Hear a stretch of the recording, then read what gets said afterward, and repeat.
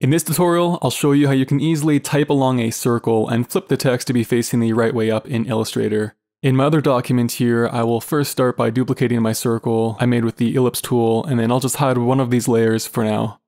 Let's go to our type tool, and under this drop down, select the type on a path tool. And then I like to make sure that my paragraph text is aligned to the center. Now if I hover over this circle path, you'll see it says anchor. You want to click on that to align your text to the center. And now you can change it to say anything you want.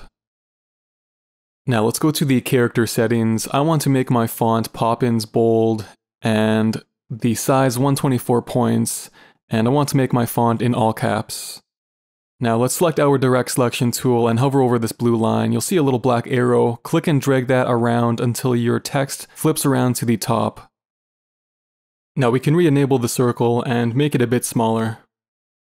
Next, let's duplicate our type, and with our direct selection tool selected, highlight one of the text and go over the blue line and drag that around until our type flips to the inside of the circle. And now I will just change this text.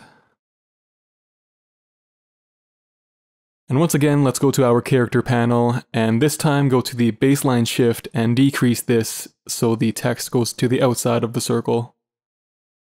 To bring your type closer together at the bottom, you want to decrease your tracking size.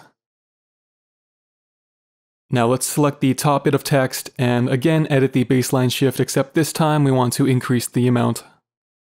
And that is how you can easily type around a circle and flip the text in Illustrator. I hope you found this video helpful. If you did, make sure to leave a thumbs up and subscribe to not miss any more helpful tips like this. Thanks for watching, and I'll see you in the next video.